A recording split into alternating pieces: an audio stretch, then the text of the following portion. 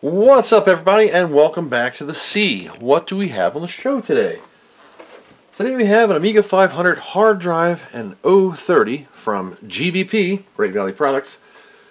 This is the A530 Turbo, and this comes to me all the way on the other side of the world from Mr. David. What is wrong with it? It doesn't work. I've already tested this, and it does abso-smurfly nothing. 3 screws, 1, 2, 3. The lid pulls off. You have 4 screws for a hard drive mount, and we'll see what's inside. 3. Flip it over. Pull the case out. Well, number 1, the the fan is missing. We have an 882, 881 slot. We have an 030 PGA at 40 megahertz, 40 megahertz crystal. The Mach controller, that's the same that's used in a lot of the chips for control. A custom GVP chip with a 92 4.5 GVP ROM. Bunch of jumpers and some things and a stick of RAM. GVP products A530 revision 5. So to test this puppy, we're going to remove this, and we're going to be using the ZIF 500 because why not? Now, the GVP you can mod, so you do not need a power supply, except I have the power supply. It's the same DIN as the CD32. 25 watts in this massive beefcake thing. So, plug that in. This gets power. This goes onto the sidecar of the 500, in my case, the ZIF 500. I will plug in my Amiga power supply. I remember the days of the Amiga 500 with its monstrosity of cables everywhere. Craziness. This is off. We're going to turn the monitor on. I'm going to have to look up a GoTech because I don't have any bootable devices.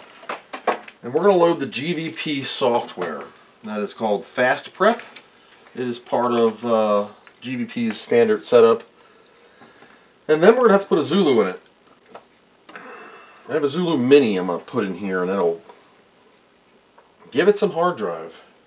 I did find a SCSI cable, so I'll just plug that in advance. It's keyed, so you can only screw it up one way.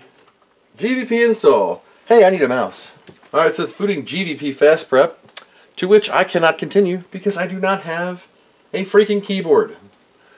So let me get my other Amiga out, and we'll do that one. And just like that, we're back with the Chicken Lips Red Rev 5. Chicken Lips because it has the high-tech Commodore Chicken Lips key. So this, of course, has an actual floppy disk in it, and my GoTech, which it's going to try to boot. This is Kickstart 204, I think? I forget. Yes. 37175 2.04. Works fine, right? You saw her booting. I'm going to turn it off, and we're going to hook up the GVP. Okay. GVP is installed. Let's see what we get. Energize. GVP Fast Prep is in the drive, so it should GoTech right away. Got so many tools and things lying around the place. Alright. No. Yes. This will just tell me if it sees anything. There's no available drives. That's fine. I'm just going to quit. Quit and see if we see RAM or anything. Load workbench. Oops. Wrong operating system. Alright. So we have no memory. We have no nothing. So there's no power. Nothing. We're plugged in. We're on. Nothing works. Give her a wiggle. This should light up. There we go. That'll light now. While I'm waiting on that, I'm going to pop this card in my machine and copy some WinUAE crap. Just see what it says. Do we get any RAM? Nothing. 1 mega chip.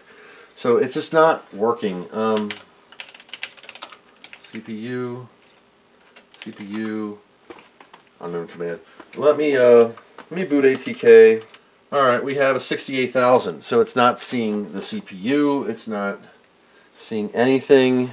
Let's check something here.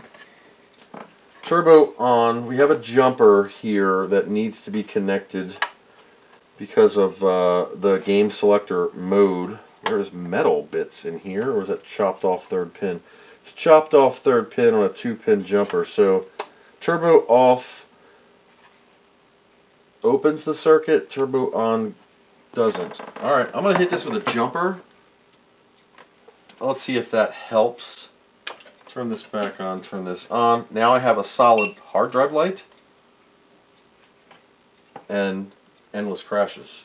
Endless reboots. That's what it was doing before. Let me reboot. Reset circuit still works. It's just stuck in this I don't know. So, what do? You can plug and wiggle and jiggle and do whatever. Let me load a Workbench 2. Whatever here. So if I turn the GVP off and turn the unit on, this should still function like a regular Amiga. I'll get my kickstart screen and everything's good.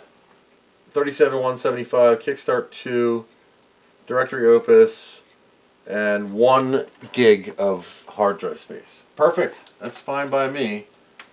Quit. Pull this card out. Now for this monstrosity here, I'm going to be using my Zulu Tiny, the micro SD one.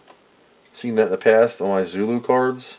I'm going to put some of these screwy dudes on there and get this kind of sitting in here. There you go. How's that look? I hot glued some of these brass rise standoffs with a plastic washer, and it is sitting right on that SCSI cable.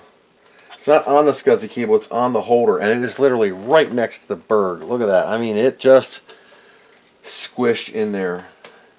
It's tight. Will it work? Probably not. 4008 series, you could do like a slice and pull something off of a rail power.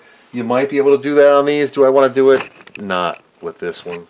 Because I have a power supply, turning the unit on. Doesn't do anything till the Amiga is on. I'm going to undo this GoTech and energize.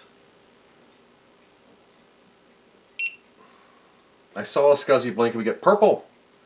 Purple, nothing of nothing, and stall. So I have to first review some jumper settings.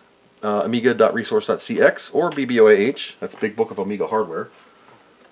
I have a card with 2.1 on it to match the ROM. It's in the spec size of the gig partition that this could handle with the 4.5 GVP ROM. Big Book of Amiga Hardware. Good site if you got a pop-up blocker. I use U-Block Origin, best one there is. GVP A530, here we go. So my jumpers are pretty much the same. Alright. I don't know. You know what I haven't tried? Well, we have these comparator chips right here. Every GVP I've ever worked on is blown out. Let me get some new ones, and we're just going to swap them and see what we get. Being an Amiga hoarder, being an Amiga custodian, I have acquired many things through the years. eBay, not you. Others. That's one. These are some sockets. VL buffers, not those. You figure I'd write on here what these are. Ooh, that's a little, is that bent or my eyeballs are doing the trick? That might be another one. I can't read these things. That's the problem. First things first. Hello, Goober. Yes. All right. Let's just put these aside. Let me get a chip puller. Let's pull these out. I don't have the custom ones. It's a PAL. There you are, you evil booger. Let me grab my reader. Let's grab this pickle. 16 V8H. Bink. XG Pro.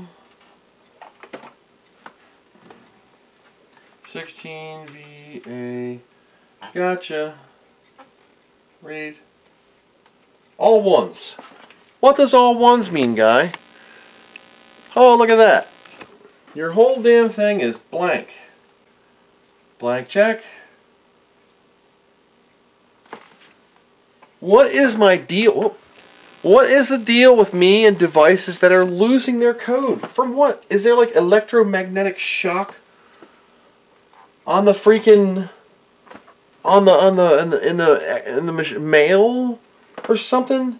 This is like the third board I've had that's had wiped pals or gals. $11. U35. That's exactly what I pulled out. 11 bucks. I'll see you guys in a second, which might be weeks. In with the new. Supposedly these are pre-programmed, ready to go. Okay, that's it. Oh, I need all my stuff. Power on, here we go. Do we have it? Oh, we have a light on the scuzzy dude. We have a light. We have a...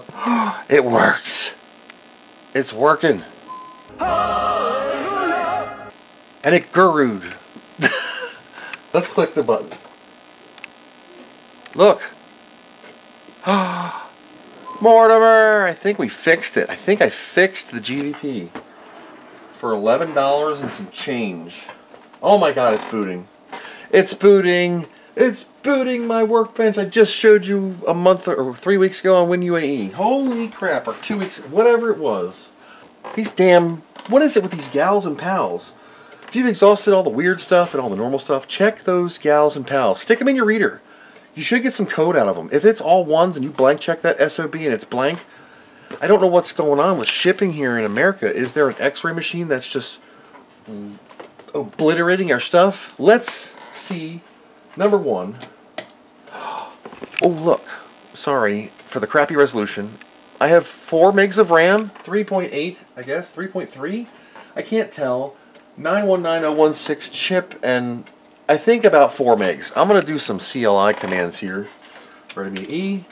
New shell. The resolution is ass. Remember, I built it in WinUAE. CPU 68030. Cache burst. Data no cache burst. So sorry for the noises upstairs. Again, kids and dog. Whoop. AVAIL. All right. So if that is legible, yeah. 4 megs of total RAM. 3 point something fast. I don't know why I have 3 megs of fast. Maybe it's map romming. 1 mega chip, in use 133. So yeah, fast in use is 862. So it's mapping a 512K kickstart to RAM some magical way. Why'd you buy all those chips? Because there's 4 of those same pals. And then a comparator. So I replaced the comparator, did nothing. Pulled out U35, which is one of the pals that apparently blow up, and apparently did. I don't know why she's blank. Now she's not. So we're going to run sysinfo. That looks a lot better. And we're going to get a baseline of what this is now. So standard Denise, 68030, no FPU, 030 MMU not in use. That's okay, I don't have any MMU libraries on Workbench 2. Don't care. Check memory first. We have 4 megs of fast RAM, 24-bit. And 1 meg of chip. That's it. So it must be map romming the kickstart. It doesn't say where, but map romming kickstart possibly. Speed of the processor says 40. What do we get? 42. Smell the rubber. No, I smelled some burning chips. We are 6008 dry stones, 11.35 times faster. And 8 times fast. There's no, this thing's faster than an Amiga 3000. 1.29. Give her the cold shower tug. You know when you get out of the shower and you go, make yourself feel better. There you go. Cold shower tug. We really stretching the line here. You know you all pull the expand unless you're really rolling. Drives. We have DH0, DH1. That's GVP SCSI.device. I did 512 blocks. The second one 512. I don't know about how this controller chip translate large block size or whatever. I have to read up on the GVP 415 ROM. Yeah, we got enough. We were out of ketchup. It was in the cabinet.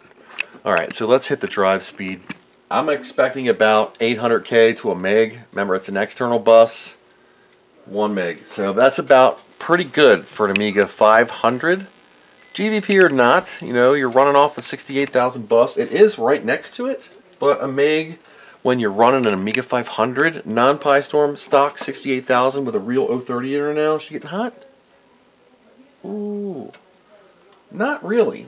It's back in action. We got Directory Works, I got Amiga Explorer, I got Opus on here with the Power Packer library. Ooh, fancy. I could play games on this if I really wanted to. System Info Magic Workbench. Amiga Test Kit's on here. 1.5. We got an older one. As far as the case goes, the case has provisions for, I believe, a fan. 40 mil. It's been ripped out of here. There's sort of pegs of plastic bolts or something. I don't know. Whatever's going back in here is going with the old hot glue method for me. It has vents, but the vents are literally right here. They're this wide, and that's all the ventilation you get, and one slice halfway.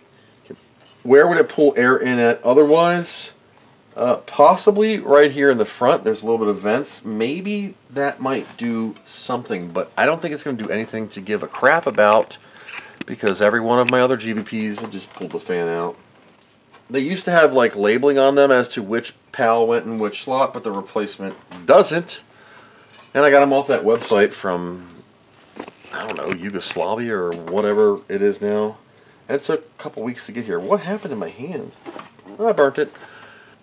Plugin said jumper, give this the Thailand tuck. Here's our unit together. Very yellow compared to my 500. It's the Iced Tea edition. That snaps in. The gradient vents match. The lines match. The angle of attack matches. Yeah, that vent would be questionable at best. Let's give her a final boot. Energize the GVP. Energize the Amiga. We should see this all light up. And there's our lights and our hard drive activity, which I'll hold my hand over. You can catch her blinking in all her glory. And we should have Workbench 2 in just a minute with my red light Chicken Lips 500 Rev 5. Yeah, it's a Rev 3 keyboard and a 5. High tech. And there you go. 4 megs of RAM, 1 meg of chip, 5 meg machine. Beautiful. So that is the A530 Turbo 40 megahertz from GVP. Now fixed. Had a bad empty erased PAL and some goofy jumper settings. And some issues. I don't know where or how they get erased. That is like the third unit I've had that has had an erased PAL or GAL chip. It happens, guys. I don't know why. They are reprogrammable electrically. Is it possible that a static shock could zap these things at one point or time, or plugging it in might have bumped one of the other sidecar slots, therefore shooting power down the rail and doing some science and magic? Only the Amiga gives you problems that are unique per machine. But she lives on again, and will for a long time. So thank you guys for coming along on this hopefully fast repair on the GVP. And another one's been saved. Another peripheral has been saved. So thanks for watching. Stay tuned for more episodes. Subscribe or like or comment if you haven't already. I appreciate it. And as always, thanks for watching. Hope you learned something.